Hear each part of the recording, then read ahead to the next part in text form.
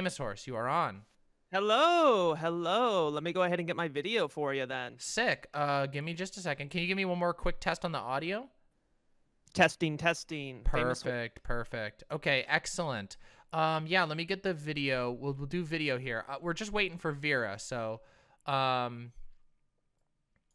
get this set up and then we can start talking about tanky discourse. Cause tankies. Oh, they got treads, folks. They got a cannon. They got a cannon. They got metal. They rust. That's how it goes. Yeah, Vera should be here soon. Vera did say that she was gonna hop in, so. All right. So let me just get this also. I need to set up the speaking with. Here we go. Famous Horse. Oh, wait. I got to do this on the other one. Famous Horse is on Twitch. Famous Horse is a Twitchster. A Twitchster. I'm a Twitchster. And I'm going to go ahead and put this up just for a little bit. And then I'm going to go back to writing a legal brief, which sucks, guys. If you've never done that, it really sucks. Fair. Let me just wait. Hold on. I think I can do this in a different... Hold on a second. How do I... What? No, wait. This is... Fine. This is the easiest way to do this. Okay. Very well, then. Here we go. Okay, there we go. Now you're up on the screen. Okay, cool. Oh, I'm up on the screen. Yeah, big screen. Yes. So everyone can see my beautiful Naruto shirt. Yeah, look at that. We love Kakashi, folks. We love Kakashi. That's actually a sick-ass shirt. I really like that. Thank you. I got the Sharingan on the sleeve, you know? Very nice. Hot Topic, 15 bucks on sale. Great deal. Not bad. By the way, see you soon, Cyborg Jin. Hope to see you later. Thanks for the help. Do I want the font for those titles? Hell yeah. Oh shit, yeah.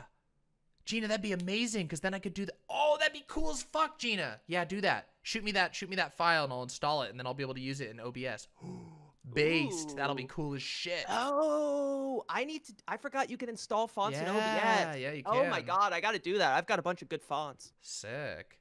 Yeah, so, I got the D&D font. It's beautiful. We love the Dungeons and Dragons font. The D&D, the Do Not Discourse? What? No, Dungeons and Dragons! All right, here we go. Hello. Right. Hello. Vera, you don't have to be on video if you don't want to, but if you'd like to, we can facilitate that. Your call. Yeah, I'll skip video. I didn't really prepare. Okay. And ask Vera. Let me just make sure I get your Twitch things right. Let's see, Twitch TV. .tv/Famous Horse and Twitch TV. Ask Vera. Right, it's just Ask Vera, right? There's no numbers or anything. Correct. Okay. For Twitch. Excellent. Hey, thank you so much for the tier 1 subscription, Ziltoid. Really appreciate that. Gifted to Panis Main. Thank you so much. Really appreciate that.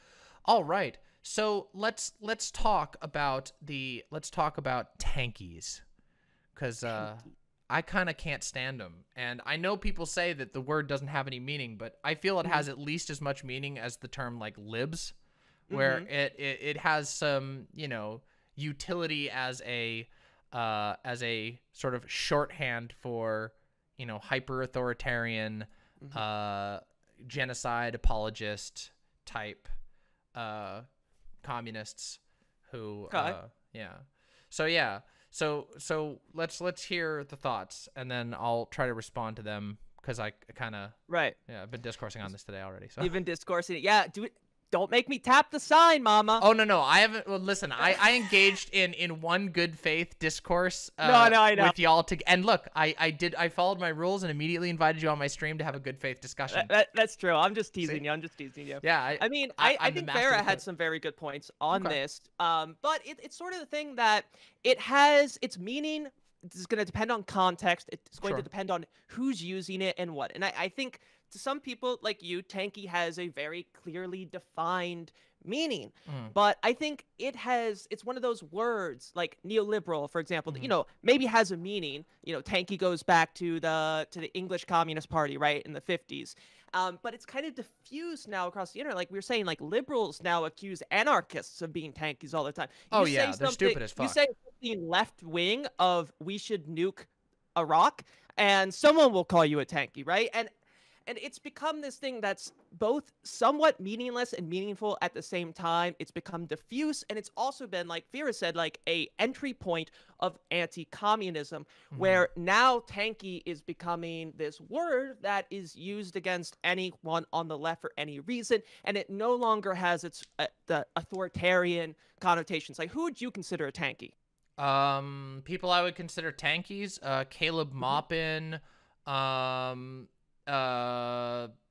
probably Bay Area 451 or whatever his name is, giant tanky cringe lord.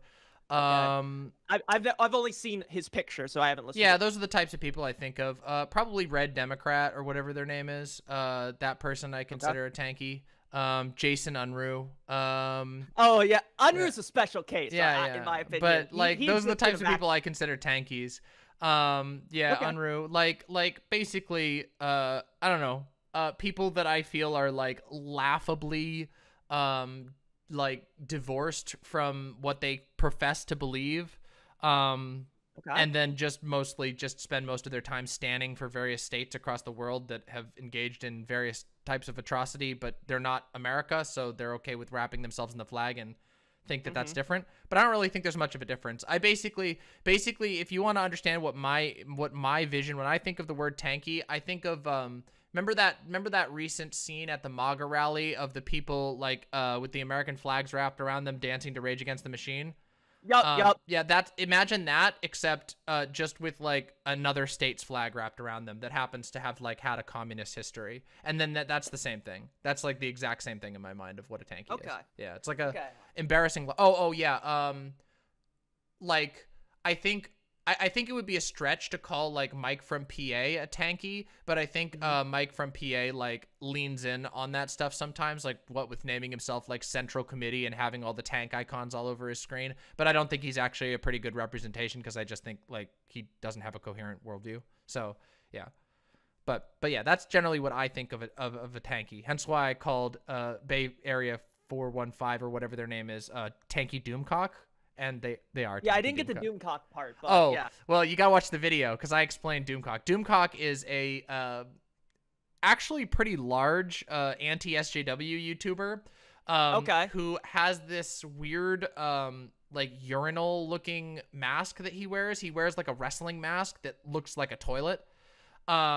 And excuse me? I know. It's really weird. He has a rant Sona that he like wears this like wrestling mask, and it really looks like a toilet. And then also, there is another YouTuber who's very similar, has almost the same build, but is a Nazi and makes videos on BitChute instead. And we're pretty sure that their name is Commandant. Pretty sure it's the same person. It's just that that's his mask off.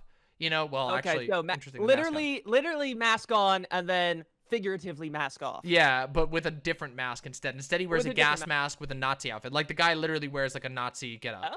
Oh yeah, he's a 100% Nazi. So, but his videos are really similar. Like they focus on similar topics. The voice is basically the same. Chud did a whole thing. Chud Logic did a whole thing on exposing the Commandant Doomcock pipeline. And so we came one day completely randomly on stream. I came across this Bay Area 415 ML DPRK flag in bio, China flag in bio, old Soviet Union flag in bio guy, and I was like, all right, listen, let's try and engage with this. I go into his videos, and immediate just absolute LARPing. He sounds exactly like Doomcock, uses a voice changer, and then also like 2 videos in, he was denying genocide, like literally just saying, yeah, like like these fucking idiots think that there's Uyghurs in camps and stuff, fucking idiots buying into imperialist propaganda. So I have a question. Sure. Yeah. Let's say that this guy actually is Doomcock. What do you think he's trying to do by putting on this tanky persona? I don't know. Does it matter? Like, I mean, he's probably succeeding at it. His goal is to like make communists look bad, and probably, and he's probably succeeding at that because a fuckload of people that I know retweet this guy's videos and tweets, and so damn, I guess if somebody can LARP that hard and still be like accepted among a lot of like ML circles, and his tweets can get retweeted onto my timeline, then yeah. So would you say that this is similar situation to, say, the necrophilia discourse? Possibly, yeah. Yeah, which I also refuse to engage in as well. Yeah. I would say it's about the same. But the difference is that that like this tanky doomcock person is like the necrophilia discourse is like it's a bad look, and if you engage in it, you're biting onto a bait, like to be trapped into making yourself look bad. Whereas tanky doomcock is more like making people look bad by association. I mean, I don't think that he's actually doomcock. It's just there's enough of similarities that I really think. Yeah. But but again, like if he's being retweeted and liked and all this shit, and again, he keeps appearing on my timeline. This is like the 4th or 5th time that I've had like MLs that I follow who I'm really like good, like who I appreciate and I think are cool people, but who will retweet or like and put this shit on other people's timelines. I'm just like, you know, I won't police likes, but I will start to be like, okay, here we go with the retweets. Like once you start retweeting, you're like you're boosting someone's content, and I'm just kind of like, this should be raising red flags for people, so I'm gonna make fun of this guy. Like I don't know. So yeah, mean, the tweet that they just linked in chat, like I don't see like the full issue with it, but it definitely that does look more like bait because he's replaced a couple of figures like Ho Chi Minh with Xi, and replace Kim Il Sung with Kim Jong Un. So I mean that that tweet right there that might look like bait, but I don't know. Is the purpose of someone like that to be a provocateur, or what is it? And I think probably looking at this account that I mean he probably takes ML positions, extrapolates them a little bit, and then tries to do it. You're right to kind of be bait. Well, I mean. I guess I would say that if this person is a bad faith actor, then I would hope that people would see through that bait and not like unironically or uncritically like repost his content and boost his reach. But do you ever read left Twitter? Oh yeah, all the time. Yeah, of course. And people they're going to see 1 or 2 tweets from this person, and they're probably going to have tweets that are solid lines, and people are gonna be like, oh yeah, cool, it's gonna show up in the retweet. I don't know, the one that I saw retweeted was just an embarrassing, like the one I did, I got so mad about this, actually made me so mad that I did a segment on it, even though I wasn't even going to originally. I was just ranting to people about it. But this video, he did this meme that was just so fucking stupid. It was this like Spider-Man meme, and I went over this on my last stream. Yeah, like, I'm scrolling through to see if I can find it. Spider-Man meme of like, first of all, the glasses. It's just totally the wrong meme, wrong format, bad meme, and also a bad idea behind it. And yet, oh my God, so many ML leaning people I know like that. That thing got so much traction in ML Twitter, and I'm just like, like this is literally as if like somebody posted like a Ben Garrison comic, and then everyone was like, so based, and I'm just like, oh come on, like this you have to be like, I don't know, like I don't know, I'm not holding it against anyone, but I'm just gonna, like, if I see somebody who's like a clown and making a clown of not just people that I care about, but of the general political like sphere in which I exist, I'm gonna make fun of that person. I don't think we should support people like that, and I think it's okay to call them a tanky. Two distinct issues here. Sure. Yeah.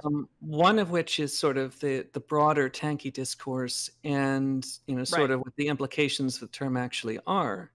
The other is like, what is this person doing, and what's a useful way to respond to them. Right. Like, even if you're not using the word tanky, you could still make the argument that some sort of response like this might be appropriate, or might not be appropriate for other reasons.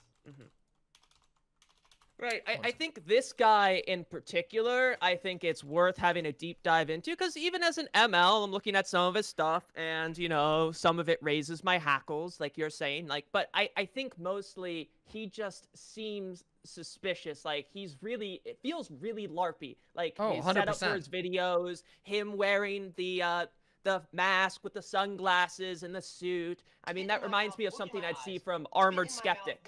Yeah, 100%. Skeptic YouTubers, right? Well, and that's the thing. I mean, that's why I said he was like tanky doomcock, because he's like playing I get that now. Yeah, playing the Soviet anthem while being like, "Oh, my fellow brethren, please rise up, fellow proletariat." And then in all of his other videos, he's talking about how he's like, "Oh, I have to keep my identity secret because I'm a high-ranking lawyer in a San Francisco law firm." And I'm just like, I mean, sure, maybe he is, but it feels really LARPy, right? Yeah, it is LARPy. It's objectively LARPy. Like, I mean, as objective as you can get with something like that. It's about as LARPy. It's like, if you were to find a definition of LARPy, that's about what it is.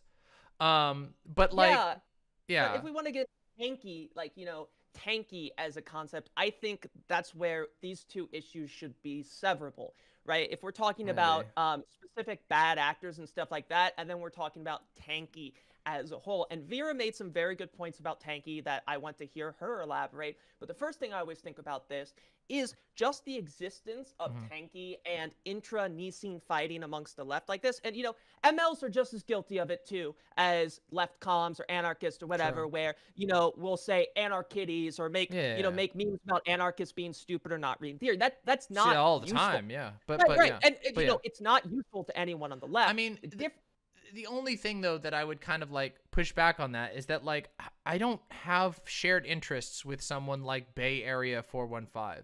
I don't see myself as politically aligned with that person. I don't see them as like an ally or anything. So I don't know why I should, like, just because they like wrap themselves in a flag, like in the aesthetics of like a movement that I could potentially agree with, why I should like treat them specially. Like I would discourse in good faith, like with a lot of MLs who I think that like, oh yeah, like I think we have like common ground in a lot of ways, but I don't have common ground with the genocide denier. I just don't. And I treat them like a Nazi, like I would a Nazi. Maybe they're not as bad as like a Nazi, but they're pretty bad. Like, I think if you're in the position where your actions are like genocide denial or even downplaying genocide, I don't have any common ground with you, and I have no problem like making fun of you and mocking you, and that sort of thing. And I will do that. Like, I mean, that's sort of my position. Like, if somebody's like that, I think we should discourage this from existing in the left. And the way that you discourage it, or at least the way that I can within the reach of what I can do, is I can make fun of them and make a good argument that convinces people to not be like that because it's embarrassing. Right. And let's come back to the term tanky and sort of the broader narrative behind it and the discourse, because that's still severable from everything you just talked about. Sure. I think it probably is. Yeah. So one of the biggest difficulties in doing this left Twitch, left Twitter thing is sort of the tension between, I guess, self-expression and PR. Yes. And I mean PR in this, I don't mean PR quite in the sense of optics. I mean it in the sense of like communication strategy. Like PR and propaganda are really the same thing, of course, actually, but they do kind of have different implications. But yeah, usually when most people talk about optics, that's like not really the important thing. Okay. Or at least what most people mean by optics, I think. The bigger sort of metagame, so to speak, is around narratives and how they get reinforced by people acting as a group, essentially. And one of the big tensions is, like, one of the difficulties in being public speaking generally is, of course, like targeting your communication at your audience. Like, your audience has some background understanding of the situation, and of course you need to tailor your communication to that to the extent that you can. Right. Sure.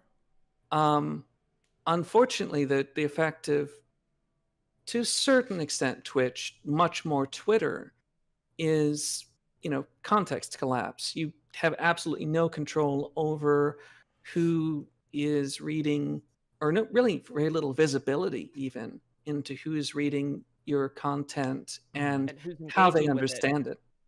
Yeah. Sure. Yeah, I can agree with that. But that's why I agree, and like that's why I think that like thinking through memes and thinking through like the quote unquote propaganda, like little tidbits of information that you drop, is really important. Like, I mean, that's also why I, part of my Twitter code is do not discourse. It's because I think that like it's a context sucking machine. But I don't think that, I don't think there's any context in which genocide denial is okay. Like, so that sort of thing is again, let's go back to the issue of the tanky narrative / discourse, because that's, to my mind, that's the issue here, and not, not the other context. Like, I'm happy to dunk on this, left doomcock guy. Sure. But I think that using the tanky discourse to doing it is not helpful. It will ultimately bite us in the back. And really? just to say real quick to Marinara, I mean, I have been called tanky numerous times for being an ML, and I don't view myself as being hostile to anyone else on the left, except for liberals. Fuck them. But, you know. But, I mean, so, like, here's the thing. Well, the other issue is that, again, so the thing I'm getting to is that you may have a very specific idea of what you mean by tanky, and you do try to define it for your audience. Oh, definitely, yeah. I think I'm pretty clear with my audience for the most part, yeah. Yeah. The basic problem is in the larger discourse that almost doesn't matter. The term is used in such diverse ways that, you know, you can sort of add some spin to the ball, but, you know, that spin basically goes against, you know, sort of adds to the general narrative that is wielded against many different types of people.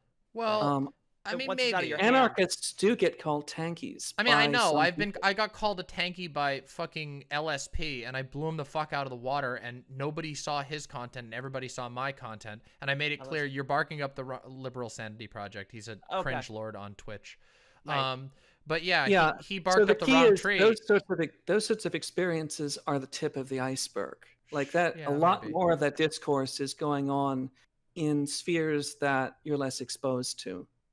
And probably even now spheres that actually have power. Like, I'm sure, and there are plenty of liberal think tanks nowadays with people that are adjacent to the Biden administration, they're talking about tankies. I would not be surprised. Maybe. I mean, I mean, it's really striking to me that this has penetrated the discourse so much that, like, it's out there. FamousHorse's mother apparently has been exposed to the tanky discourse. That's exactly what I was going to say. Like 6 months ago, my mother, she has a Twitter account that she's only used like 3 or 4 times to post pictures of a dog, and she is completely disconnected. She barely uses Facebook. We were having breakfast together, and she's like, "So are you a tanky?" And I was like, "Excuse me? Where did you hear that?" And she's like, I can't remember. I just heard it. And I was like, "What do you think it means?" And she's like, "I don't know." And I'm like, "Okay." But, you know, it's out there. It's permeated. And the further it gets away from, you know, people like you, Mama, the less of the initial context and specificity it has, and the further it travels away, the more diffuse it becomes, and then it ends up getting repurposed as a weapon in the hands of all of our enemies. And then they turn that against us, because now, if this tanky has this connotation of a genocide denier or whatever, you know, that's not something that you want leveled against you, which may happen even for the slightest critique of U.S. foreign policy, right? Maybe you say, "Oh, we shouldn't start a war with Iran." Okay, well, you know, Iran is a repressive government. You're a tanky. You know, that kind of thing, right? And maybe, but then again, like at the I've actually seen that happen, by the way. Sure, but at the same time, it's like people levying the accusation of me being a tanky is laughable no matter how you slice it. Not only is it like, do they not understand anything about internal like differences among the left, but like they probably don't. Yeah. Like, so here's the thing. Like the thing I'm concerned about is people who don't have like all the context, which is most people. Right. It's laughable. Like one of the struggles that a lot of people in the Twitch space have seen have is in dealing with I'd say bad PR, but you know, accusations and other things that stick to them because they're proceeding with the expectation that, well, everybody knows their backstory, everybody knows their lore, everybody knows what positions they have. And even within their own audiences, that's much, much less true than they think. It's like fundamentally, most people are extremely clueless, and mostly what they're going by is sort of these vague narratives and images they sort of have put together almost can't think of the word right now, but sort of ambiently, like the FamousHorse's mother. for example. They're cultural signifiers. And the thing is, like I've studied a bit of political psychology. When it comes to how people form their opinions about politics, affiliations are the biggest one, but people retain emotions related to positions and events and policies, but they don't remember the actual thing. So someone may remember tanky, bad, tanky, and then not know what that means, and then they see someone on the left they disagree with, and now that person's a tanky. But that's just sort of the analysis of how people do that. But I think it has broader implications for the left that I'll go into in a second, that just damaging in general. Well, I have a couple of... I don't think so. I kind of have a couple of thoughts on this, which is like, first off, I don't know like what degree anyone can control any term, because I feel like all of these arguments again could be made for lib, a thing which people among the left use all the time. There are an enormous amount of people who consider themselves libs, and if you are raging against libs, there's in fact I would argue a statistical majority of people who are going to assume that you're critiquing them from the right if you're just like, oh, these liberals, and in fact that is a huge problem. So then but that's like not, that doesn't stop us from using the term lib, and there's sort of an attempt to reclaim that term, and I mean it's not entirely dissimilar, but there are some like fundamental differences in terms of the liberals bad thing is at least nominally directed away from what we would call the left. Like right-wingers don't make a distinction, but I mean, they don't make any distinctions. They think Joe Biden is a Chinese communist. Like literally, they use the term Chi-Com.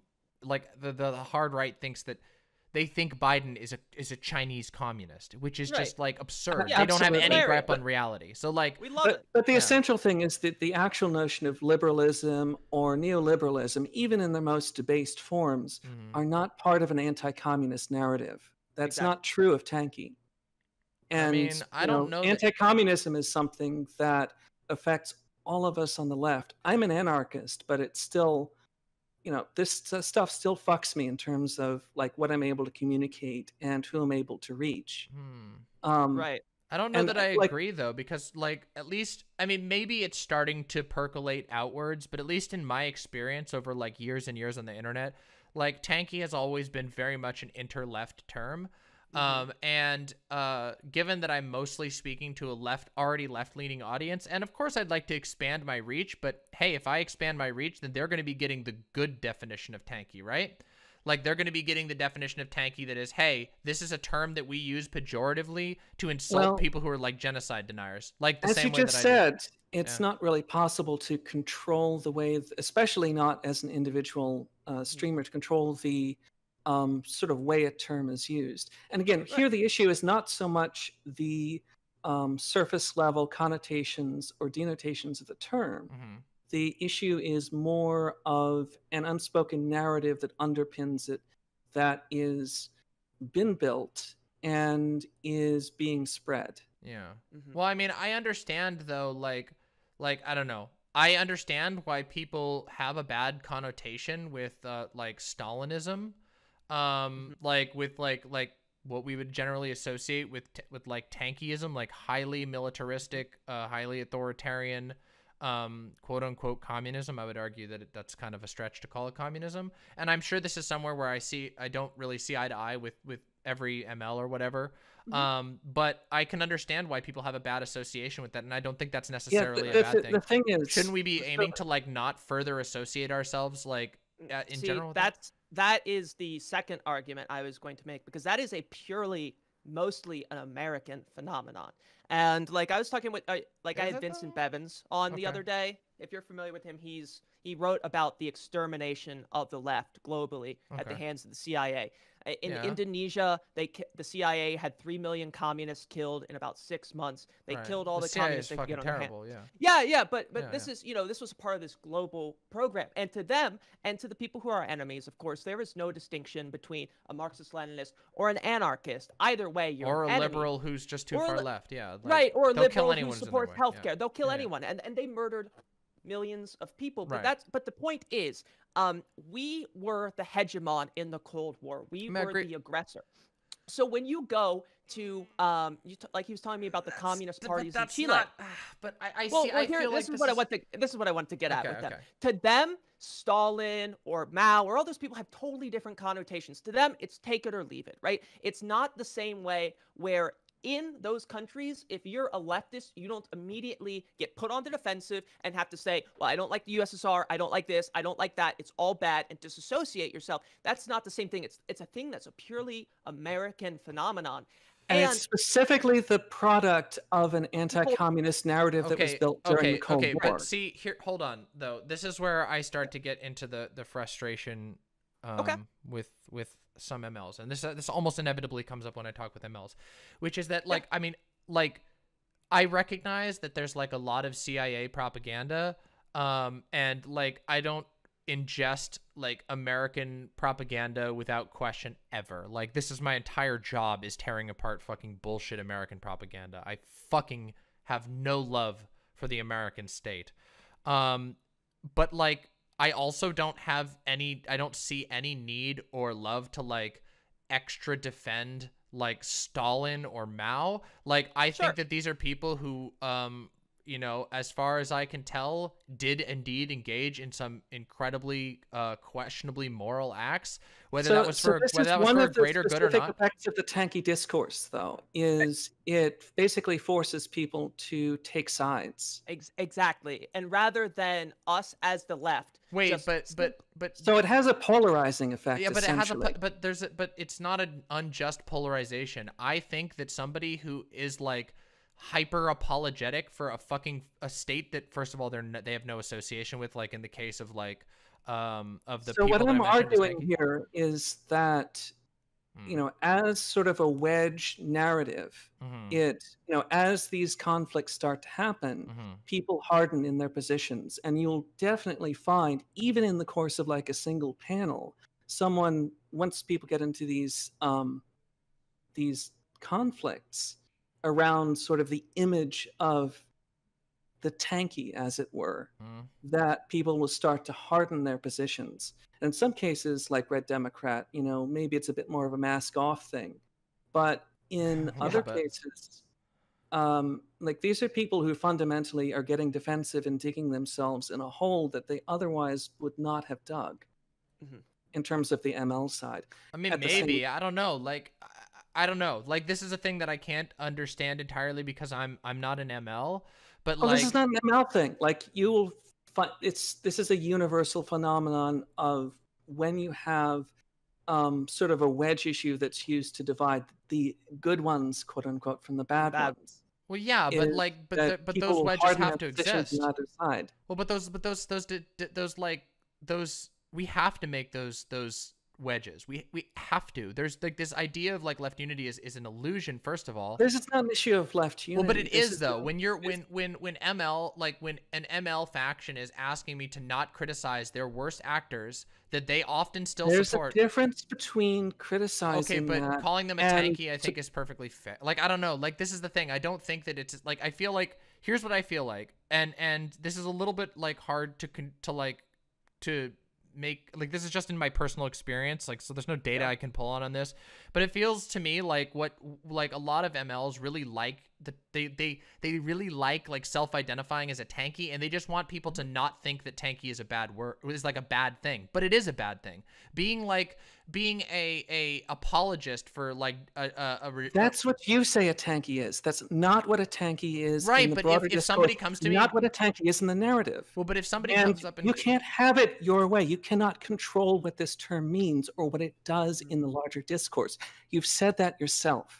I mean, nobody can do that with any word, and yet nonetheless we use words all the time. Like, we use words like live all the time. But, you know, these words have different narratives built around them. They have different practical effects in the narratives and the discourse that are built around them. Sure. And so you have to treat these on a case-by-case basis. Okay. The so argument what is the harm then okay, so if you're making a case that I should not use the term tankie, then what is the harm that occurs from that? Like, what is the actual thing that's at risk from me using the term tanky to describe people? And when people ask me, oh, what do you think a tanky is? So the pretty specific clear. harm is, so, tanky, as it actually exists, is this very nebulous thing that applies to a lot of different groups of people. And every bit of energy that you sort of put into this tanky is bad thing doesn't just get directed at the people that you intend to target. It gets directed at sort of that broad, everyone that sort of conception of tankies touches. And this is difficult to argue and take on an individual level, because this is very much like a wear a mask kind of argument. Like, you as an individual, whether you do or don't, is probably not going to make that big a difference. But there's, in my opinion, still a pretty strong argument that we should normalize not using tanky to make these arguments. Well, here's the thing. I think that in order to make the claim that like tanky has like X perception on a large level, like I don't think there is a wider mainstream understanding of what a tanky is. I think most people have never encountered that word. Now, maybe there's some edge cases, maybe something like your mom, but it sounds to me like in the case with your mom, like that was pretty easy to dispel. Likewise, it was incredibly easy for me to dispel someone levying me the accusation of tanky. And in fact, it not only was easy to dispel, it also gave me a platform to explain people what I believe is important about leftism, why it's completely absurd to call somebody like myself or anybody who shares views like me a tanky. And like, I feel like that was nothing but utility. So it's like, yeah. So I mean, bear in mind that you know what you're I mean? seeing So, like, directly is the tip of the iceberg. well, how? And, But you have to substantiate that, don't you? Like, if that's the claim, well, then where is the actual? You say it's the tip of the iceberg, but that's just a claim. Where's the evidence of that claim? Well, where's the rest of the iceberg? Again, like, I have had the experience of being called a tankie. Many anarchists have had the experience of being called tankies at different times. Like, this is something that is clearly ambient in the discourse. It's not. But I mean, who's calling, like, who's doing this? Like, I don't know. Like, that's the thing. We have to determine, if we're going to make a claim like that, we have to determine who it is. Like, I think that, like, there's a very small segment of, like sock in bio, sock dem Twitch that is like, oh yeah, they've picked up the word tanky from watching like a random video and they have no idea what they're talking about and they're just looking for Twitter dunks. Maybe those people. But again, that happened to me. Somebody made a video about me. We can trace the dissemination of it though pretty easily. Okay. Yeah, one of the specific difficulties I've had. So I have an old friend who's sort of, come somewhat left and the in the sort of watching BreadTube space and that kind of thing. Okay. But one of the specific things that she got hung up on was, and again, this is anecdotal, of course, but I think it's an illustrative example. One of the specific things she got hung up on is, like, she has a lot of, let's say, reservations around revolutionary politics. Fair. And to her, and I've not been able to get her over this hump, there's sort of this, nexus of images around revolution that are very specifically tied up in the image of the tanky. Right.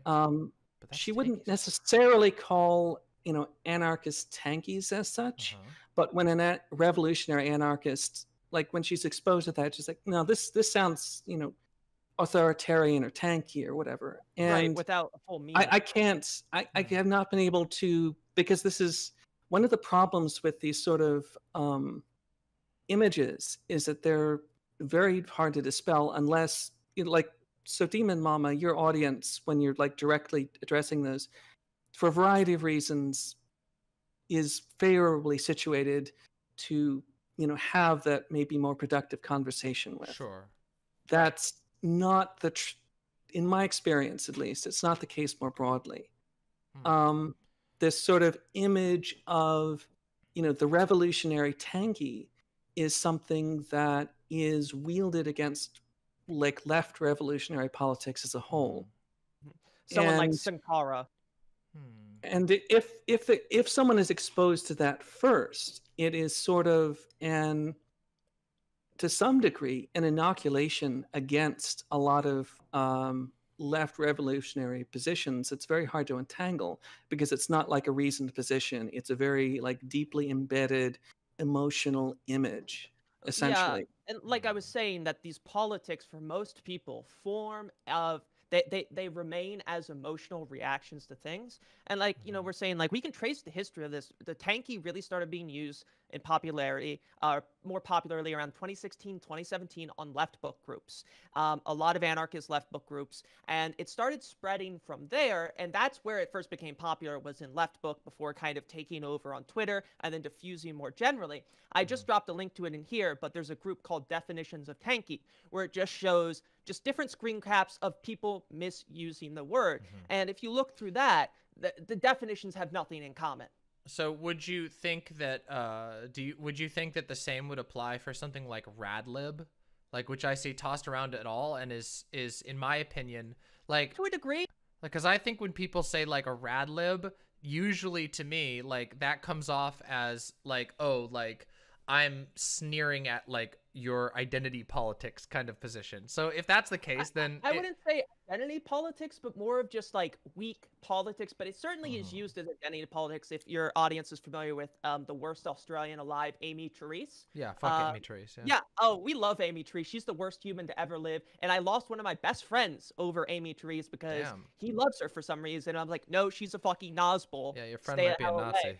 Yeah. Yeah, I know. And he is now, so well, we're not friends anymore. There you have it. But, right, but it has the same sort of connotation, not connotation, but same sort of implications in that it is used as a pejorative on inter-left discourse. Radlib.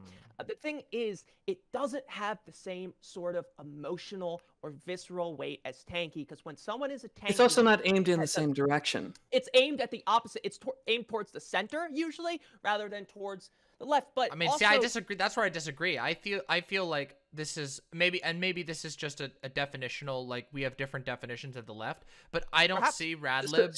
So to be clear, I don't use the term radlib, and I do discourage people from using it because it is aimed in a different direction, but it also does become a weapon against, for example, intersectional politics. Right. Yep. So it's not identical. Like, it's not pointed in the same direction, doesn't create exactly the same problem, but it definitely is a similar emotional weapon, so to speak, that people sort of charge up by using and then gets directed by hegemony at whatever's, actually serves its interests. Yeah. And that's what, sorry. No. The other thing is like I don't know. I guess this all comes down to like where you judge the like understanding of a term, and I don't know. I guess I don't see the same degree of like tankie being used as effectively as general anti-left sentiment. I see it more as like anti-hardline authoritarian, and I'm actually okay with that. I'm okay with people not being fans of like hard, violent authoritarianism. I'm actually really okay with that. So I'll kind of half agree with you. Yeah. Like, it's down the road. In like our immediate circles, like the circles that you and I share. Sure. I think that's largely true. But I don't ever hear it used out of there, but I could be wrong. Yeah, I see it a lot, but I follow random people. Yeah. Yeah, like the sort of broader context that I've seen is it's a very different picture. Well, and the other thing too is, it's not so much about the definition of the term, because again, once we get to the average person who's exposed to it, they're not operating on the level of definitions. They're operating on the level of sort of like images and emotional associations. Image of the enemy. So then would you also feel the same way about people like self-identifying as a tankie? Wouldn't you argue that's like doubly, like at least doubly as damaging as someone using it as like a pejorative? Like if somebody's like ironically saying like, yeah, I'm the tankie. I discourage people from doing that. Yeah, it's not a good idea. And most of the time, almost every ML I know does this. Well, yes, you know and what? this is the conversation I've had. Yeah, and I don't encourage it, but it's the same sort of thing where it's like, well, if people are gonna call me a tankie, then I'm gonna call myself a tankie, and that's Oh, kind of okay. how a lot of that is. But it's not usually it's not like, yes, I am proud to take this label. It's it's more of like, well, hey, well, you're gonna call me that. But I think still like the biggest issue with this The one thing it doesn't tend to do is that they're not like adding to the sort of negative energy associated with that directly. Like at some level, they're sort of trying to reclaim and diffuse it. But into what? What is the reclamation goal of reclaiming? That's like trying to reclaim yeah, Nazi, well, right? Well, I don't know. See, I like wouldn't I just quite say so, but ultimately, that's that gets to the issue of why I discourage people from doing that. yeah. I mean, it's probably best to avoid the term in general, but but really my main point with this too is a little different than theirs, and it's just that this in general is just a symptom of the position the left in the West, specifically the United States, has been forced in as a result of the Cold War, where now it is a symptom of us always being on the defensive, where basically at any given time we have to for the longest time, I was afraid to call myself a socialist when I was a teenager because I was like, well, what if somebody asks me about the USSR? What am I going to say? The USSR is bad about this and that, and you're right. And it puts us in a bad position on the defensive. And then when we try to explain our politics and we get put on the defensive like that, people tune out. If I start explaining, well, I'm different than this because of that and whatever, who gives a shit? People aren't going to listen. I mean, my thing is just the other thing. That's like there's. I hate quoting Reagan, but if you're explaining, you're losing. Like basically, exactly. Because people they don't care about the distinctions necessarily. There are some people who care, but most of the time, if you are in the position where it's why part of the reason the Democrats always lose, because they're always on the defensive, because the Republicans are always attacking them. They're always hammering them. They're always calling them socialists. And they're like, oh, no, we're not. Well, but maybe that's just like a difference in approach then. Maybe that's a difference in approach between like all of us here, because like when somebody comes into my chat and is just like, what about the USSR? What about Mao? What about Vuvuzela, Venezuela, blah, blah, blah. Then I just go, what the fuck are you talking about? I'm talking about the way forward for America right now, the way that we build a better world going forward. I don't know what the fuck you're talking about with this fucking 1950 Red Scare bullshit. And that ends it almost every single time. That's a pretty good approach, and that's not explaining. Yeah, I don't feel like I need to explain to somebody who's engaging in bad faith, but I don't think that necessarily like means that I can't fucking call a LARPing literal genocide apologist a fucking tankie if and get utility. Well, I'm not saying you can't. I'm saying it's unadvisable. Well, maybe.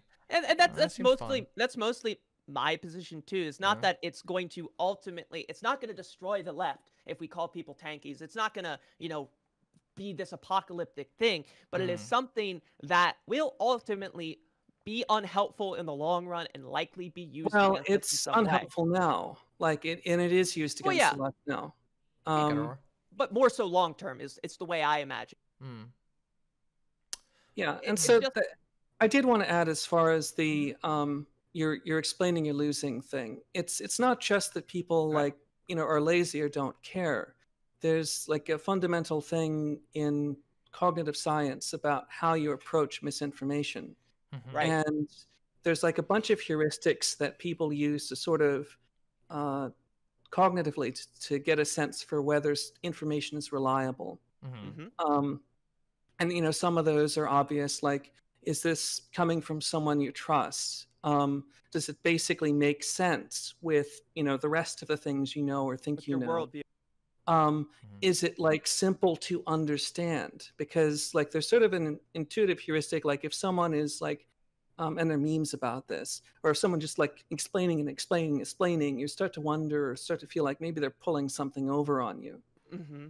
And it's the same reason people inherently distrust salespeople. Like, I did sales for a long time, and when people give this long pitch and they explain, and the benefit of DirecTV is going to be this, and you're going to get this, and you're going to get this, people tune out and their hackles raise because they feel like something bad is going on. They're being having one pulled over on them in some way, even if they can't identify it. So when you're over explaining or defending or whatever, it doesn't work to change. Yeah, I mean, I don't feel any need to defend anything about China or Russia, like, ever. I never need to. And like, and anyway, and the same way I don't ever need to defend America. Like, I mean, that's the thing. When I turn this around in another way, is just like, like if somebody was like, "Oh, America sucks," I'm not going to be like, "Well, you have to understand America." And like, when people do that, I would make fun of them. Like, I would just be like, "Come on, stop fucking kissing the ass of the American state. It's just a fucking state." Like, anyway, to bring it back around, like, I was actually trying to praise you in a way, which is that what you were just saying in terms of, you know, moving on and not like trying to get in the mud with the trolls, so to speak, on that is exactly the right thing, because you're basically you're doing a bunch of even sort of nonverbal things there that are serving to sort of counteract that narrative in that case. Yeah, I mean, that's my general approach, because I've talked about this on stream before too, which is just like, I mean, I think that a lot of like right-wing demagogues and people who've been following right-wing demagogues tend to operate on, like, I call it like the spewing pipe. Like, it's just a pipe spewing garbage all over the place. And you just don't fucking, you can't clean up the garbage until after you close the pipe. And the way you close the pipe is by fucking slamming a thing down in it and saying, "Shut the fuck up and get out of here." Now, any of you have questions about all this garbage that's been blasted over the wall? Well, now I can explain it for the people who are actually here to learn. Right. But like, and that's the right way to approach it. You can't win against the Gish Gallop. You can't, you can't refute each one of those things. You have to shut them up first. Yeah, I mean, I think, yeah, I think I'm open to the idea that like, the term tanky could have some like overall negative effect. I just don't know if I'm sold on that position being there. And what I see right now though is like, I see a troubling amount of attention being given to people that I think fall very squarely into a relatively easy to digest definition of tanky. People who I think are not my allies, people who I think are actually my abject enemies. If their world was made possible, if Bay Area 415's world was made possible, the world would be an agonizing wasteland, worse than it currently is. And like, if like somebody like fucking Amy Therese, their worldview was realized, the world would again be a fucking horrible wasteland. Like, these people are like, they are not my allies. And so again, when it comes to stuff like that, I don't know. I'm okay with directing general social displeasure in their general direction. I guess it'll just be a matter of sort of doing the calculus on whether the term tanky is actually effective at doing that. I think it can be. I definitely think it depends on the context. And maybe my audience has too broad of a reach, but it feels like most people who watch my videos understood what I was getting at there. And in the video itself, like, even though I call him a tanky in the video a lot, but I was pretty clear to explain what I thought of as a tanky in that video. And I don't know that just my video title is necessarily contributing to a general like anti-left thing. Well, so, I mean, this comes back to the wear a mask thing again. As an individual, like, this one thing, it's not going to be the make or break kind of thing, but it's still something to think about, because it really is a thing where like the group behavior is really what matters. And the other thing is, the issue is not so much like what the specific definition of tanky is. The issue is that there's this existing narrative with emotional associations that sort of underlies any specific definition. We need a new term. We need a new term that hasn't been poisoned yet, and let's call them tanksters. Call them Bay Areas or something like that. I don't know. I don't know the new term, but see, that's the thing, is so catchy. Tanky is so catchy, but like, that's why it's used. Yeah, but like the thing is, it's like I don't know, and this is one thing that like, this is my critique. I've levied this critique at other MLs. Like my one critique of like, or one of my critiques of like the ML community online is they seem very, very willing to circle the wagons around problematic members of the community sometimes. And I mean, isn't that all online communities though? Yeah, but there's certain ones like how the fuck does somebody like Bay Area 451 even get to the point where he has like 4,000 followers without people going, what the fuck is this fucking dumb shit saying? This guy's making us look really bad. And like I mean, there's an issue of sales funnel here. So like anyone who's establishing a presence online is going to like and knows what they're doing at some at least intuitive level, is going to be constructing their discourse in a way that attracts the sort of people they're interested in, who are susceptible to their messaging, and repels the people who are not. So it's, at least if we're talking about like, 4K followers and that sort of tier, it's not very hard to like, scrape the bottom of Twitter and find those people once you get an into those circles. Well, I mean, and that is something that I see a lot with like MLs. I mean, there seems to be a kind of no comrades under 1K effect where like the second a new ML account pops up, it's just like 4,000 followers flood in. But I feel like that's I mean, but that's like something that I don't know. Like maybe it's just a difference in approach. Maybe I don't think all communities are like this, but I do worry of. So there is a factor of that too. Like there's a certain amount of like, solidarity among MLs that I've seen where people will, oh, they're an ML, I'll follow them. And well, MLs feel there's sort of two, there is kind of that sense as well. Yeah, I mean, speaking I'm of perpetually ML, besieged. I know. No, I mean, I'm kidding a little bit, but but that that ties into our worldview as well. That we feel like a lot of the worst things that some of these countries have done was because they were besieged, right? So MLs definitely do have that kind of siege mentality. Not all of us, but some of us definitely do. I just think I think MLs like that need to just reanalyze certain aspects of their worldview. Because I don't think they're gaining. I don't think MLs who defend, like, who like hardcore stand Stalin's actions and shit are actually like. It feels like they're taking their anti-Americanism to a degree like of where it's like oh I think I agree the American empire is fucking trash, but that doesn't mean that other nations can't also be bad. These are other world powers that were jockeying for control of the world. So this is also a larger issue in online left discourse. Essentially, people double and triple down. On their positions, right? Out of a variety of motives, many of which really don't have that much to do with their politics per se, although it does over time shape their politics potentially.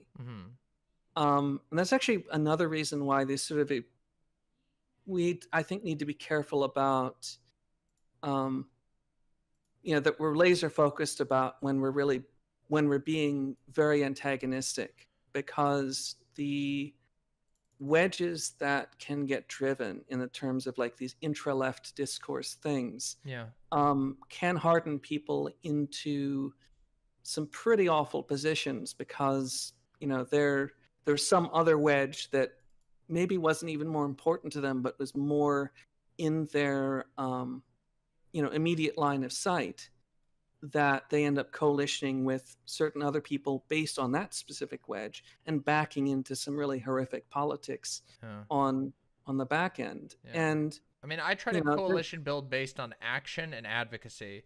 Like, people that I see that I can work with are people who I think their actions and their advocacy actually lines up with mine. I don't really care what people call themselves. And I don't know, maybe some of this just comes from like my background of like coming up in like a really extreme religion. I don't know. Like for me, it's like there's a lot of people who will adopt the aesthetics of such and such a position, and not actually any of the values, or not really have any clear values, or be really slippery with those values. It's aesthetic. It's aesthetic for a lot of people. Yeah, and that's one of the larger issues as well, is that online political tendencies are fandoms, really. Exactly. Yeah, that's fair. Exactly. And that's one of the reasons, like, if somebody and really... unfortunately, these fandoms, because as people sort of build their identity around them, they do shape people's politics as well. Of course, yeah. I mean, but like, there's there's a reason why I always just, when people ask me, oh, well, what do you describe yourself as? I'm a leftist who leans into like anarchist philosophy. I really think anarchist philosophy is interesting. That's how I view myself, and I think that's a pretty honest like analysis of how I view myself. But also like, and that's the same reason that I usually don't claim a tendency. Like, makes sense. If I really had to. If I was forced to like define myself, anarcho-communist probably, but that's not something I ever put up on. I don't wear it on my sleeve, and I'm not like hard committed to that specific label. Yeah, and I guess for basically the same reasons that you articulated. Yeah, and I don't know, like, yeah, I guess my thing is that I feel like it should not be hard for anyone claiming to be a leftist to be able to denounce like horrible behaviors on the behalf of massive authoritarian states. Like, even if you think that there was like some misunderstanding of that state or some disinfo, there's a place for those conversations. Like, I think for sure, do I think that there's like literally unbelievable propaganda about like China and about the USSR even at its worst moments? Obviously, like the US literally had like an entire Red Scare. Like it's influenced, like one of the biggest game series of all time is built off of the aesthetic of anti-Russision propaganda. So I get that, but like, so but we can't one of the other things that comes up in those situations is, there's not just the issue of the discourse, but when a lot of times when we're talking about like why, or these things that happened, like we know happened, there's also narratives that come along with those as far as why those things happened. And often the prevailing narratives are not necessarily that useful. Like, for example, in the case of the Soviet Union and Stalin, a lot of people like sort of unquestioningly accept like a great man narrative about that and don't think about like how those things actually played out from the standpoint of like ideology and like more specific political things that happened. Because at the end of the day, like these, single great leaders are figureheads for, political coalitions behind them and that are motivated. Yeah. Well, but specifically though, like I think that we could recognize that like that's especially true when you have an ideology that has an inherent hierarchical structure, right? Like obviously there's always like I think there's a certain tendency in history for us to want to simplify and clean up narratives to make it clearer, to make a more clear thing. But I think also like I think also we can acknowledge that like, hey, if you build a movement that has like a strong hierarchical inner structure, that's how that movement's going to unfold. Like we see this on the right as well. Like, why do you think they're all aligned behind Trump? When we look back at history, people are going to go, yeah, they all fell in line behind Trump. And even if Trump really wasn't the only actor there, the fact of the matter is that the coalition was built on a hierarchy that ultimately the buck stopped with Trump. And I think that stuff like that can happen with like characters like Mao or Stalin, where like they built personality cults as a part of their movement, and that shaped the movement as well. And I don't think there's anything wrong with identifying those things and saying, hey, like this is actually a potential flaw that could lead to really bad outcomes. There's two things that usually get missed in that discourse. One of which is like a deeper analysis of like, okay, so hierarchy is bad. In what ways does it do that? How did that actually play out in the situation? Well, I mean, like, that becomes a deep dive on history, which I think is a perfect thing. But I mean, I don't think that we can deny. Instead, the conversations that end up getting had is basically like Stalin fans versus Stalin anti-fans. Right. And it's very focused on the personality, or really the image, because, Stalin's fucking dead. Right, and, Sure. But I mean, this is part of like trying to reach synthesis on like historical, like on, or not even synthesis, but trying to reach and identify, an understanding of what things have gone wrong. And I don't know if it's necessarily Stalin fans versus anti-stans. I mean, or stans versus anti-stans. I mean, I don't feel like I'm an anti-stan for saying like I fucking hate like basically every American president. I think they're all terrible. I don't think that makes me like an anti-stan. I just think I recognize that like an executive power is like a fucking bad thing that has tons of bad outcomes. So I don't really know that I would be an anti-stan for saying that but for being like Stalin seems like a shit dude. I'm not talking about you so much as the broader structure of the discourse. Like these are the general trends. Not specifically you. Right. There's something I want to add in a second when you're done there. Sure. Go on. No, so basically I was talking about in a little bit in chat here, and I think part of the issue we're seeing, so we were talking about earlier how ideologies become very much fandoms for a lot of people, and there's a lot of reasons for that. People are very alienated, people don't like reading, and people kind of, you know, we've also been socialized to do that as fundamentally. Right. Yeah. And America in specific is very kind of fandom based. Like political parties are like that in our country. Well, yeah. But kind of what happens is, so people don't have a cohesive understanding of theory, which is why you might see someone be a conservative one day, an ML next, and then an anarchist, and then a Maoist, you know, and those people are rare, but we see that. But ultimately, I think what a lot of this comes down to in the lack of nuance is when, okay, so say I've been brought up with pure anti-communist propaganda my entire life. I start digging a little bit. So basically everyone in America. Right. So I'm talking about MLs specifically and why some of them are so hardline. So I start digging a little bit, right? And I find out this thing about the Soviet Union was untrue. For example, like they weren't the aggressor in the Cold War, something like that, right? Sure. And then once you start unraveling that little bit of truth, you lose any sort of trust in any other sources from the West and any other authoritative academic sources. that is in my mind, that is like black pilling yourself. Like no, the I'm not idea saying that it's nothing good. I'm not saying it's because good. like here's the thing, like I can acknowledge that like British historians like by and large like lied really really badly and covered up the sins of Winston Churchill without going, of course, that means any book written in the English language or translated into the English language is by definition not accurate, and that actually means that like you know what I mean, like you can't take it so far that you become a conspiracy theorist. I'm not saying I'm going it that far, but I'm saying that does kind of happen to people where, in my case, now I have an inherent distrust, but I rein it in. I try to remain reasonable, but I'm saying for a lot of people, I think, especially with the fandom mentality, it is very easy once you go down that rabbit hole to end up like a conspiracy theorist where you don't trust anything anymore, and the next thing you know, you're fucking Phil Greaves. You think germ theory was invented by the Nazis and that genes don't exist. Yeah. Which is a real fucking thing that a real guy believes. Yeah. And he has like 15K followers. Yeah. Yeah. Like, don't get me started on the germ theory shit. But that's an example. That's an example of it, because people, once they have their identity formed around a fandom or an ideology or a tendency or whatever, that becomes an integral part of themselves as a person. And we've done studies on this. If you have a belief, say for whatever reason, Dima Mama, you believe that cats are a type of dog, and you really fucking believe that. Sure. And then I give you some studies. Actually, cats evolved from this, this, and this. Statistically, you are going to disregard that information and just believe that cats are a type of dog more strongly. And that's just how people work. I mean, yeah, it does depend on learning. I think a lot of that is, I mean, that's a lot of like getting into like theory of learning and all kinds of things. Right. Like, but without diving too far into that, I do recognize people are like resistant sometimes to new information. I recognize that completely. Well, it's not just an issue of being resistant to new information. It's an issue of having been severely disillusioned with, you know, the sources of, like, essentially the ambient cultural situation to which they also associate, you know, most Western sources.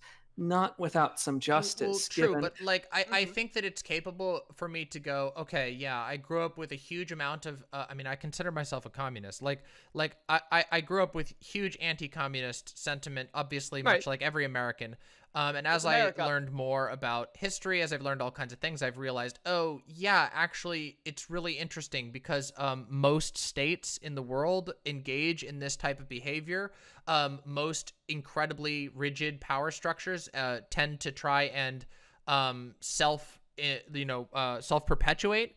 And of course, every major state that every nation state that we know of has engaged in propaganda. They engage in all kinds of surveillance, all kinds of stuff like this. So I think it's possible for me to go, oh yeah, you know what? It was probably the fact that it's not I don't know. Like I think some people want to be like America is the ultimate evil, and yeah, I would agree we're currently like the most powerful, but that doesn't mean that any other state has never engaged in these things. In fact, every single state has. States that have risen and fallen have engaged in the exact same tactics, the exact same attempts, the exact same whitewashing of history or whatever that we have done. So I don't think it's necessary for me to be like, oh, well, I must switch over to the Russians or the Chinese were the correct ones actually because America lied to me. No, I can recognize states lie to everyone, that we're all getting ripped off by the local power structures that want to use us and exploit us for their own good. And if that's the case, I would hope to teach other people to come to that conclusion of saying, yeah, you don't need to stand a state. You don't need to defend a state. A state has an apparatus to defend itself. Like, the state can literally employ millions of people to defend, to hire them to be professional state defenders. Hold on a second, I'm grabbing my cat. And so like I don't find any need. I don't understand why anybody really needs to engage in like the defense of states really. Like, well, I don't know. It just seems to me like a lot of this is, again, not really an individual critique. Like, obviously, you understand that a lot of this is not, well, most of what I'm talking about is not directed at you at all. Sure. What I'm describing are the large-scale group dynamics that are present. So, like, fundamentally, one of our tasks, and, obviously you're talking about doing this, is to like try and deflate the fandom dynamic. Yeah.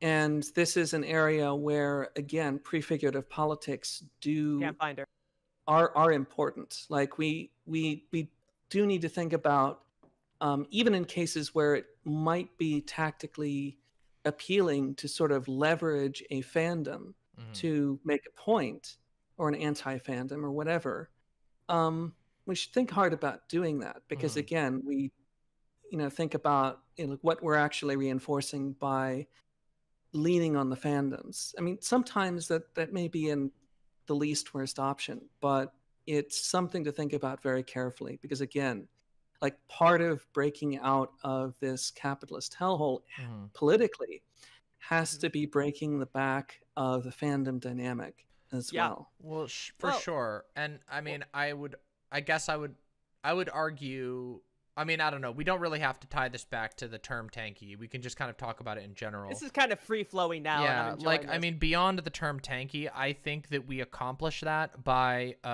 doing our best within our, within our abilities. I'm a communicator. I'm a streamer. I'm a debatey bitch. That's what I do. But, like, so I think that, like, discouraging people, like, who are, encroaching in the left, or who are trying to garner a following and who are making a bad argument, or an argument that I think is bad, then identifying them and teaching people that no, this is wrong. I think that's like kind of what we have to do, and I think that that's a very worthy thing to do with something like hardcore state standing and hardcore. Just to say, chat, we have retrieved the cat. Meow! What a good kitty. Oh my God, what a beautiful kitty. Oh my God, beautiful. Yeah. Oh my God, so pretty. What's their name? What's your cat's name? I don't think FamousHorse can hear us. We'll have to wait.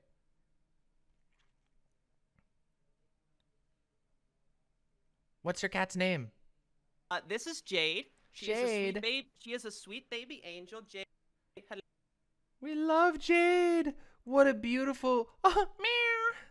That's so cute. She's such a perfect angel. I love her very much. I have to take her into the vet because she has dermatitis of some sort. And no. She has some little scabs on her head. Oh, my cat used to have that.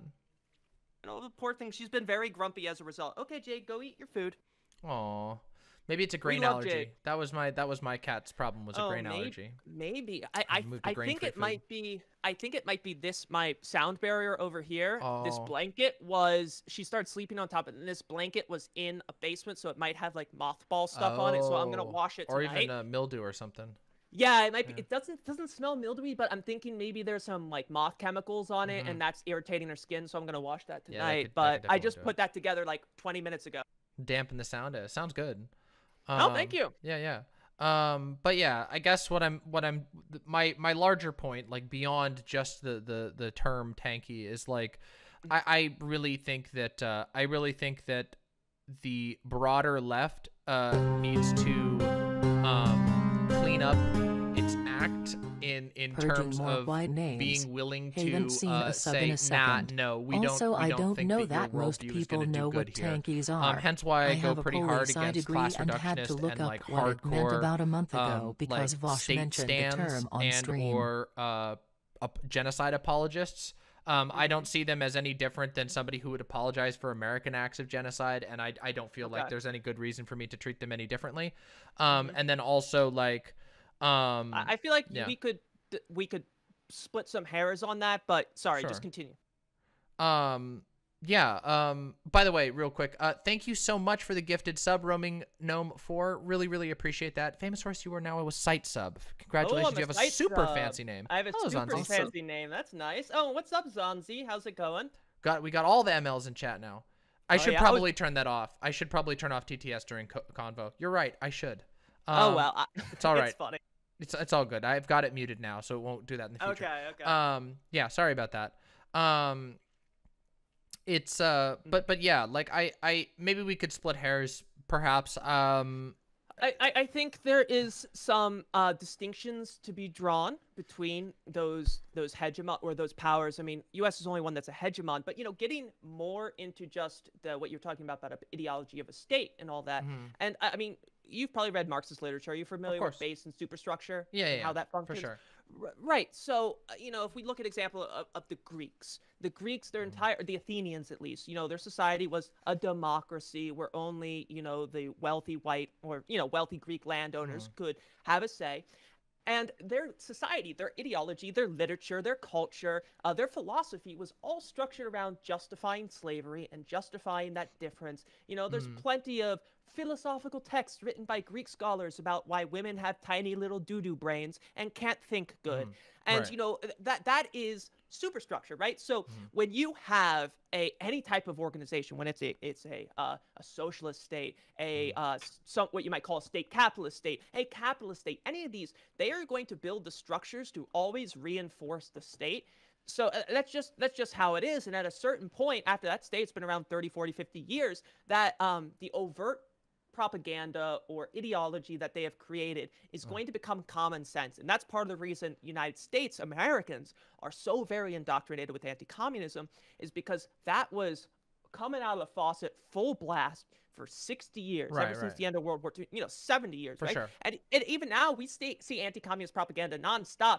Like, I can't remember what show it was on Netflix where somebody mentions Che Guevara or like Castro, and the nanny's like, that's like wearing a shirt with Hitler on it. Yeah. Some cringe ass, some cringe ass shit. TV. Yeah. Right. And but that is the ideological apparatus of the state. And I would argue that there are distinctions to be made, but that's for another episode. Yeah, I mean, I think sometimes people go a little too far in being willing to make apologia for states. I mean, again, like a lot of this conversation has been hinging around Tanky Doomcock because it's so egregious, but it's just like, I find it like hilarious when people are willing to go so far into their defense of the current existing Chinese state that they're like, you're critiquing the fact that China might not be as socialist as they claim or isn't socialist. You must be an idiot. And it's just like, okay, that's like, and being that's like, not helpful. Yeah, it isn't. It's damaging. It's severely damaging in my opinion. At the end of the day, one of the things that goes on here though is that it's actually surprisingly easy to back someone into an absolutist position if you set up the ball correctly. Yep. And that's a lot of what goes on in the Twitter discourse. Like that's specifically that's specifically what happened with the necrophilia discourse. Like there's a specific person who specifically set that up with the intention of backing people into corners where they were defending more and more ridiculous positions on that. Right. It's easy to do. I have to say, big credit to Chud and myself. I'm gonna be a little arrogant and self-jerk here, but for just going no, fuck that. Actually, I think Vera, you did as well. I think we protested that we actually struck and didn't engage in that discourse. But good for us. Honestly. Yeah, I didn't. Yeah, well, I wasn't going to be one of the people on the panel, so I think you get most of the credit for that. Oh, okay. Was this the first, second, or third time in the past year necrophilia discourse came up on Twitter? Let's just say it's never really stopped. Yeah, it's never really stopped. I'm pretty sure it's got a lot of value for his money. I'm sorry, but I'm pretty sure that we have at least. Well, I know we have more than one, but I'm quite sure we have at least one like 4chan poll mole, in the general sphere of Twitter, and Again, that's also why I don't really like. That's also why I don't take a whole lot of. Like I don't feel so bad when I'm gonna dunk on somebody like a little bit on Twitter who I think is being particularly bad.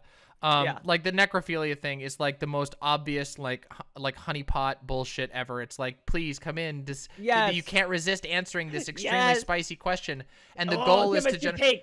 Yeah, the goal is... The will to discourse will be the death of us all. Yeah, I mean, hence why rule number 1 is do not discourse. Do not discourse. Yeah, do not discourse. D&D, yeah. But yeah, it's just one of those things that, you know, certain bait is too appealing for certain people. But, you know, it's when we talk about moles and stuff like that, I'd say a substantial amount are. I mean, No Comrades Under 4K poll was really helping putting the steam in that. Like, you know, and there's been a lot of sus accounts that have come out of No Comrades out of 1K, but, you know, like, you know, someone like with like a stock photo bio and like, hello, comrades, text me picture of your weapons. Yeah, exactly. And I mean, to me, like, this is like, when I was talking about this necrophilia thing with Chud at one point, and I was just like, you know what it reminds me of? It reminds me of the 4chan op that happens every single Pride Month. Every single year. Yes, the fucking the LGBTP. Add the P, add the pedophilia or whatever. Add the maps or whatever. It's so stupid. And like nobody falls for that one because like not anymore. But like nobody falls for that one because first of all it's obvious, incredibly obvious. But there are ways to be like sneakier with bait. And I think I mean the whole point is to generate. The entire point is the exact same reason why the entire point of all of this, in my opinion, is like to generate like the Vosh, the Vosh pedophilia clip chimp that's going around of like people like saying, oh, Vosh is a pedophile, and it's like, no, you asked a deliberately in the middle of a live stream, you asked a slanted question that's very difficult, that requires like, if you want to actually go into the details of like, oh, why are you like you know, this whole fucking bullshit. It's designed to make you sound bad and to make you clip to sound bad, because it's asking questions. Yeah, don't fall for the bait. Same thing goes for fucking the necrophilia. The whole thing, you know what? You could have, there is actually, guess what? Believe it or not, there is a philosophical discussion in your brain that you could have that would be a whole bunch of thought experiments. You can do that with literally any controversial topic. In fact, it's like almost... Yeah, it's almost fun. It's like, it's almost a thing of fun that philosophy students do, like the eating baby discourse, like the like, would you eat human meat? There's all these kinds of like ridiculous questions you can ask that are designed to be like ridiculously provocative in order to spur like thought experiments. But the place for that is not Twitch, especially when you're trying to do advocacy, and people don't realize definitely not Twitter. Definitely not Twitter. And look, people are falling. I literally was mentioning these as examples of bait, and people in my chat are eating the bait. You bastards! I just saw some people eating the bait. Like, oh, I would eat human meat. Yeah, no, shut the fuck up. The point is, I'm tricking you. Don't say that. I'm tricking you into an optically bad one. Right. Anyway, to connect this though to the sort of original topic, like the necro discourse wasn't the only thing that this particular kid has started. Like it's not as prevalent, but there is a whole discourse around defending Pol Pot that the same kid was also responsible for. Oh God, we love that. And like the bottom line is that I don't think it's realistic for everyone on the online left to become really literate in group dynamics and like propaganda at that level. Yeah. But people who do understand those dynamics, like that kid, you know, he's not like some psyops expert, I don't think, but he understands like the basic principles very well. We need to build a lot more literacy and awareness around the group dynamics in the online left in order to be able to dispel these things and to be able to like not accidentally add more lift to them, so to speak. Yeah. Right. Maybe that's the next thing. Maybe the next thing I need is the Twitch code for not getting baited into talking about things that will damage your career. There we go. The Twitter code does a pretty good job. I have to say, I've avoided landmines for like 6 months since I invented the Twitter code. It's been that's so smart. good. That's smart. Yeah, absolutely. Yeah. And I actually should have brought that up earlier as a good example of, you know, the sort of measures that work. And, you know, to some extent, other people have adopted that code as well. So it's not just you as an individual. Yeah. Even in the case we're talking about you know, dipping out of the necro stream, that was a coordinated action among multiple people. It wasn't just an isolated thing. Yeah, I didn't even know this was a thing. That was a while ago. It was kind of like a one-off. I don't know. It was yeah. I mean, it was. Well, the thing is, you didn't hear about it because we were successful. Yeah, we were successful in coordinating a basically a strike. I mean, it did end up. The conversation did go forward, but it was just a kind of a dud, honestly. Yeah, tiny audience. Yeah. You know, no, it didn't really go anywhere. Yeah, and the funny thing, the thing that was the biggest red flag, in my opinion, was like how unbelievably excited all of the right-wingers were to discuss that topic, and how all of the lefties were like, That's how you know. That, the right-wingers had proposed the topic. Oh, they did? Yeah, I didn't even know that. Well, there you go. Yeah. Yeah. So, yeah. Well, I think we've talked about a lot of really interesting stuff. Of course, I respect you both very much. Obviously, I really enjoyed having this conversation. Dankeschön. Yeah, it was great. And that was good. Yeah, and thank you for both being willing to kind of come on and discourse off of Twitter with me, because that was great. And yeah, I'm sure we have some much better here than the hell disagreements. site. Oh, of course, yeah. Discourse on Twitter is horrible. But yeah. And it's automatically antagonistic. And I'm sure, you know, overall, we have way more in common than we do different. Yeah, I think that's true, too. I mean, yeah. And it's just hard to see when we focus on the fights, right? Yeah, and the thing is, like, I do think that that's the case. And the thing that I would like to see, and this is more addressed towards you, FamousHorse, and other people who share your general tendency than necessarily Vera, because, like, obviously, Vera and I are a little closer, you know, on that. If you chart us, like, or whatever. But the thing is, like, I would like to see, my goal is hopefully going forward to make it clearer to people the difference between, like, actually principled, like, ML types and people who are basically just stands for any state that is not America, that's willing to say that it's communist for whatever reason. Because, like, I do have a huge problem with that. And I do think that I do think that some people, like, on a larger level, I do think that, like, from an outsider to the ML, you know, line or whatever, I do think that MLs could probably improve their advocacy outside of, like, people who are really into communism, by disassociating with, like, some of these really loud, really, like, genocide denial-y types, and just being willing to say, fuck you, like, we're not going to stand for that kind of shit. But by and large, like, two-pronged, though. What's that? Two-pronged. Yeah. I mean, of course.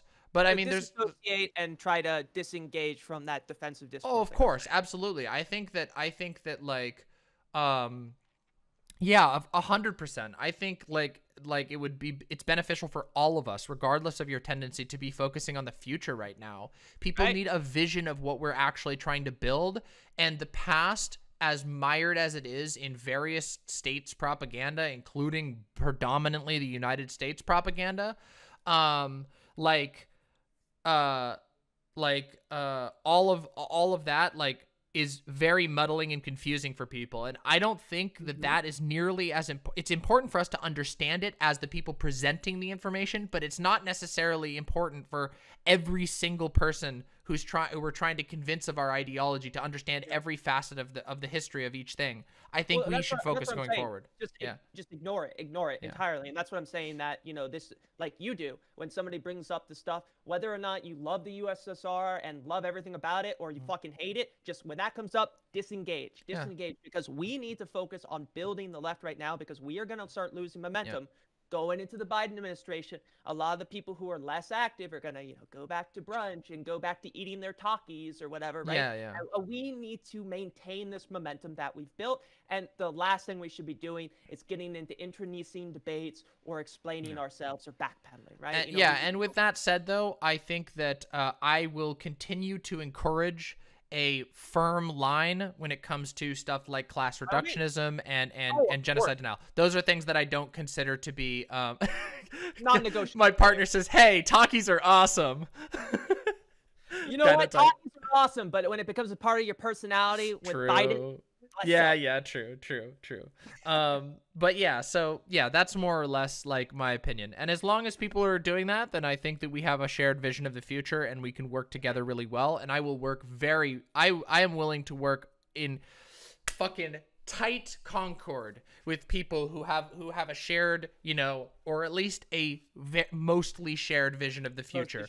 But I cannot work. That, you should check out an acquaintance of mine. I don't actually know the guy at all. He just knows one of my best friends. Iron Parole, who runs From the Heart Pacific Northwest. He's the kind of person who's like hardline ML, and he has spent the last year building this massive mutual aid organization from the ground up, where they're running on like a $20,000 a month budget now, all from donations. Shit. That's fantastic. Housing, you know, getting tents, food, delivering probably 200, 300 meals a day. We're going to be doing a charity stream for them soon, but, you know, that's the kind of stuff that's inspiring, right? You know, he's working with both MLs, anarchists, soc dems, all these people to actually institute change, because, you know, it doesn't matter if you're a leftist or not. Once you start talking to people in the neighborhood and you make their lives better, it doesn't matter the ideology, right? You're there for them, and that's what counts. They know that you care. Material conditions, 100%. And I've said this many times, and I think that we can all agree on this. Any person will agree. The material, being able to address the material circumstances of people will go front and center.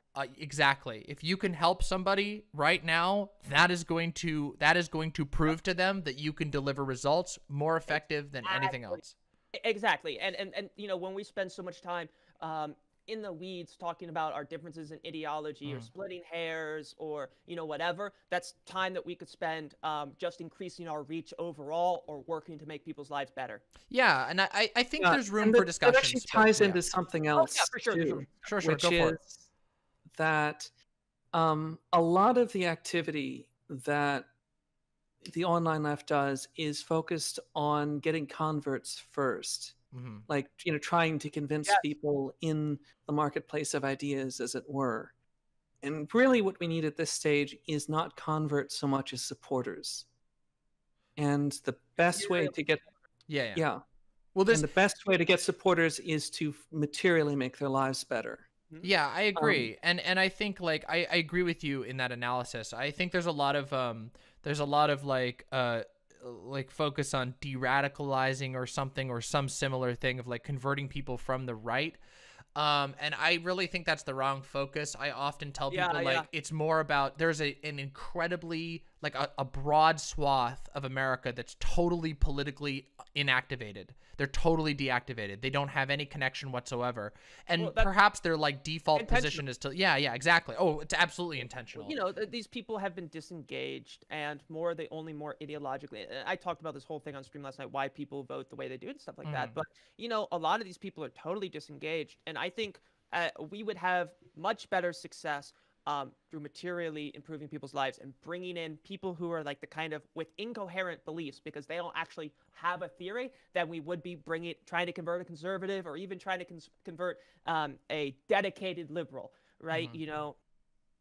And honestly, I think there's a certain macho tendency that drives this desire to convert the hard cases, as it were. Yeah. Like fundamentally, right. the right-wingers are a small population, and like fundamentally, basically almost nobody is going to come out of the right unless their situation is already such that they have some deep dissatisfaction with it, especially under these circumstances. Which I think can certainly be exploited. I certainly think there's some value in creating some content, but I do think that it would be a mistake to hyper focus on that when there's just a gulf, an absolute lake of people all around us who simply need a vision that they're not being given by the right or the left at the moment. They're just sitting there, just going along with whatever happens to them, which right now is COVID.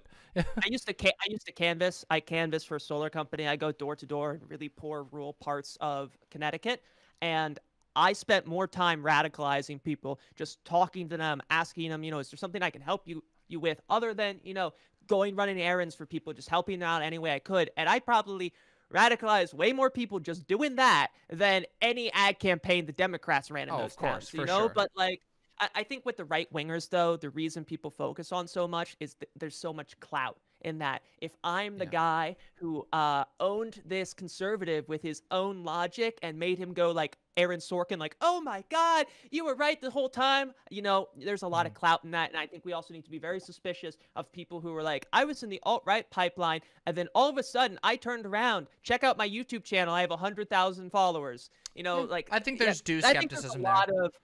I think there's a lot of people that are taking advantage of the popularity as well to smuggle in right-wing ideas. Maybe. I mean, I think there's like... Or not even intentionally taking advantage necessarily. But the other problem you do have, if you are recruiting a lot of people who are reactionaries, there's a bunch of social reaction that you also need to get them out of. And there's... right now, no mentoring structure really set up to do that. Yeah. So in practice, what's happened after the past couple years of, converting people out of the alt-right pipeline, let's say, is now we got a bunch of fucking Nazballs. Well, yeah. Yeah. These people who have incoherent beliefs, they're like, well, SJW IDPOL is bad. I don't like trans people, but I think we should have healthcare. Like people with these insane views. And then they're coming in and they're bringing those views in with them. And then you have situations like Amy Therese, who all of a sudden has a huge following when she's talking nonstop about how BLM burned down cities and stuff like that. And what she's saying is indistinguishable from a Nazi. For sure. She says the right things about the Democrats, so people listen to her. Yeah, this is the anti-libs. It was I think Vosh did a good video about that recently, about the anti-libs, people who are more anti-lib than they are actually standing for anything, where it's just, I got to say the right things about the Democrats. But then you look a little deeper and it's like, well, what is your actual worldview? And it's like one step away from a white ethno-state. And it's like, oh yeah, that's great. Yeah, that's great. Wait, what?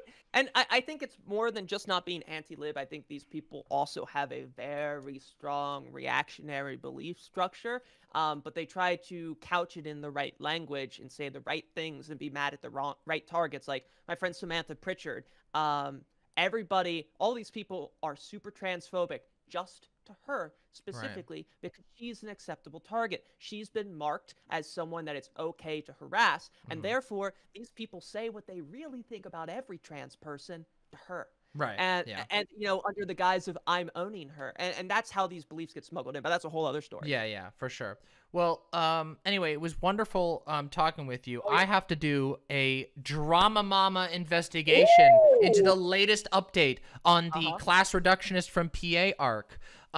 In which I'm going to do exactly what I said I was going to do earlier in here and go against, argue and rail against people who I think are doing what you're talking about, which is smuggling fucking shitty ideas in and grifting off of other people. So yeah, there we go. We love grifting.